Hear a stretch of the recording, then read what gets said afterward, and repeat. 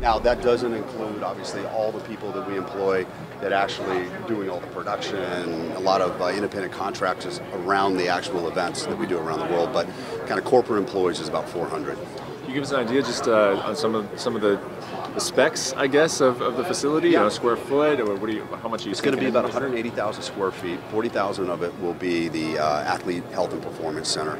As you can see from the model, it's going to be a lot of outdoor space. One of the things that we have evolved into really is a media company, and we're creating a lot of content, doing a lot of things. We want to provide a lot of kind of group work spaces, a lot of think tank spaces, whether it's indoor or outdoor, to kind of foster that creativity so we can continue to raise the bar.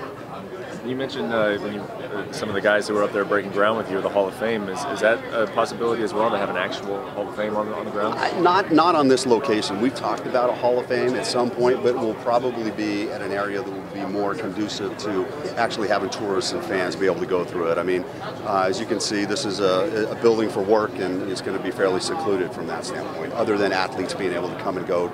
We want them to be able to train and not be interrupted by fans and things like that. Are you going to consolidate your media productions in this particular location? We're still going to have our offices in LA. Okay. We still have a group of people that work out there, primarily on all of the Hispanic programming that we put together. We saw some pictures like with Anderson Silva in one of the rooms. Like they're going to have some rooms, some team's rooms. Like yeah, we're gonna obviously have various components of the UFC brand throughout the building and throughout the performance center. One of the interesting things that each conference room will be themed around one of the UFC legends or somebody that's in the Hall of Fame. So Anderson Silva, of course, is in that group, and he will have a very cool conference room. Yeah. What is the targeted completion date, and when do you plan to take ownership? I think it's going to take us about 15 months to complete, so that should put us towards the end of February, March of 2016. Is there an estimated cost that you're willing to share? No, we're not going to share that. I joked earlier, we actually don't even know exactly what the cost is going to be yet, but we're not going to make that public, no.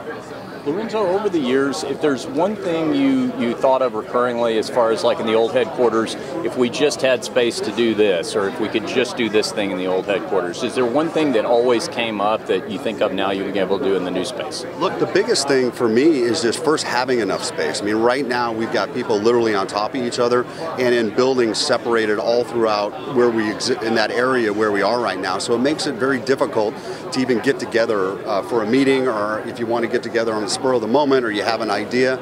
So having everyone under one roof is just a big accomplishment just in general. Then the other thing is creating these collaborative spaces where people, a lot of what you would see in maybe an office in Silicon Valley with a lot of startups where, people are just getting together in a think tank to come up with new ideas and things like that, as well as I love the idea, especially on days like today, being able to go outdoors and have meetings outdoors or spend some time outdoors just to get out of an office, which sometimes can, make life a little bit mundane. Let's say you're maybe in a bidding war with a new recruit, maybe an Olympic gold medal wrestler or something like that. How much of a factor do you think this facility is going to be in his decision to maybe sign with the UFC over another company? Well, I think this and everything else that we do for our athletes, the way that they're treated when they come to an event on site, they're treated like professional athletes, and then having this resource, we're hoping that could tip the scales in our favor in trying to sign a new athlete. I've heard Dana say before that your father had advised you against buying the UFC.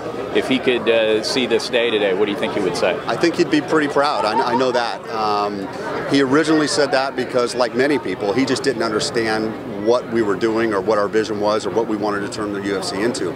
All he understood is what the prior UFC represented and what it was. But I will tell you that, within about a year or two of seeing what we were doing, he became our biggest fan and was very proud of what we eventually built. So square footage did you have at the Sahara? It's about 20,000 feet. It sounded like you addressed it earlier, but I couldn't hear the answer. Bringing all the Ultimate Fighters and that thing produced on site here at the new office? Not in phase one. We actually have a master plan where you actually see the back of it with the row of trees. This master plan to build a production facility, which we may get to over time, and there we would actually do all the reality shows and Ultimate Fighters on site. Have you thought about what you do with the old facility? I mean, I know it's just an old rundown warehouse, but it's also got a lot of history there. It does have a lot of history. That's interesting. It's kind of cool that it's in a nondescript location. People don't really know it exists, but eventually that lease will run out and we'll probably build something here. How often do you expect to see the athletes? I know that that's a big part of this. I mean, how often can an athlete come and take advantage of facilities, and how do guys in Brazil or in Asia, I mean, how do they take advantage of it? Well, look, I mean, they're all going to be welcome to be able to use the facilities whenever they want. It's going to be a 24/7 facility, first of all. And as I mentioned earlier, it's going to be there for training, for rehabilitation, but also for education. What we found in this sport is that it's taking time for the training to kind of progress and develop. When you look at other sports, and you take NFL for example, 30 years ago they were still putting on pads on Monday, Tuesday, Wednesday and banging on each other until they figured out that if they did that, they couldn't actually compete on Sunday. Well, the fact is that we need to educate our fighters that you can't just go full speed every day. You can't spar every day. There's going to be new technologies as far as how to warm up, how to cool down, how to rehabilitate. If you unfortunately get an injury or you blow out your knee and you have to have surgery, now we're going to invite you to come to Las Vegas where you can live here and stay here, where we can actually take care of you. No different than if you play for a professional sports team and you get injured, you have to show up at the rehabilitation facilities until you get cleared. So really trying to take a little bit of leadership in this position so we can help prevent injuries, and we also just want the athletes here. We want them to be a part of what we're doing. If they work out and then they want to come and eat in the team dining room with the rest of the team members that we have, that would be great. I know how much fighter pay is being discussed right now. Was there any concern at all, like here we are building this massive facility, we're going to come under criticism because everybody's talking about fighter pay, that we're not distributing enough to our fighters? Sure, look, that's always going to be an issue. If we distributed 200% of our revenues, people would be complaining about fighter pay. The fact of the matter is, fighter pay has continued to increase every single year that we've owned the company. We pay way more than anybody else in this space. That's a factor. And you do have some fighters that maybe aren't happy with what they get, but at the end of the day, the fighters that achieve great things in this sport and get to the level actually being able to make a career out of it, you don't see many of those athletes complaining. And that's the fact of the matter. The guys that are rising to the top are making the majority of the money. And that's just the factor. And look, relative to this, we're making an investment in the future so that the company can continue to go on and achieve even bigger things so that the revenue will continue to grow. And obviously that will continue to flow down to the fighter. So this is no different than any other business. Where do you see this? Because I hear people say, well, the growth of MMA is stagnating, or it's not doing what it once was. Do you think this is a big statement to the health and the financial success of the industry and of the UFC specifically right now? Look, how anybody can say that the sport is stagnating doesn't make any sense. We're coming off of a record year.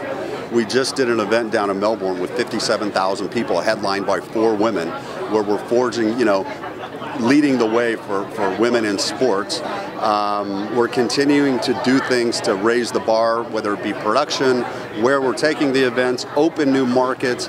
I mean, it's far from stagnating. And we now have athletes that are not just stars in MMA, like historically they were. They're stars in sport. They're stars in pop culture. I mean, Ronda Rousey is as big as it gets as far as being famous. Right? Conor McGregor is well on his way. John Jones is well on his way. So we're far from stagnant. I tell you what, it doesn't feel like we're stagnant when we come to work every day with everything that we're working on. There's another big property being built down the street, the new arena. There were some talks about you guys potentially getting involved in naming rights. Is there any update on that? Is there any progress there? No update.